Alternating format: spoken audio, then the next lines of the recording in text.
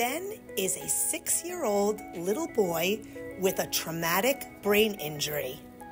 He sustained this injury 2 years ago and is now back in the water with us. Yeah, Benjamin has an acquired injury, so before coming here today, we were worried that he may not like it because this is something that he did before his injury. Okay. And he didn't like it much, but today it seems like he's having a lot of fun in the pool, and he's relaxing, and his body in general is just more I love seeing him smile.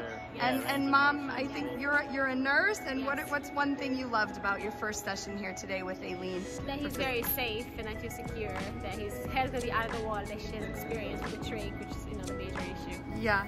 Notice how we use different equipment to help protect his head while we can still work on his core.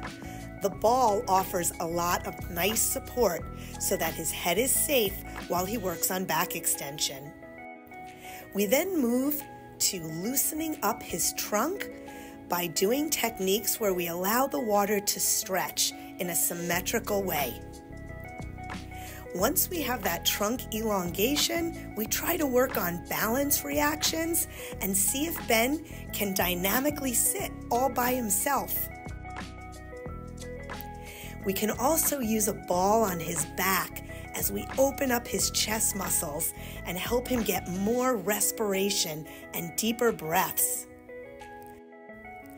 Notice how we can use different techniques to get his hips to relax and then actively compress his joints against the side of the pool so we can get him to feel what it's like to bear some weight and push through his legs.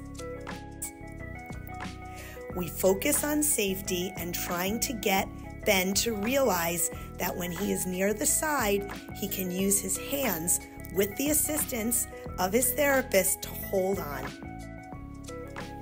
Notice the different equipment we use. The neck doodle can protect Ben's head and give him freedom to float on his back and see if he can actively move his arms and legs while I closely support him. We use the large fluid noodle to support his trunk while we work on slow, controlled rolling and trunk strengthening.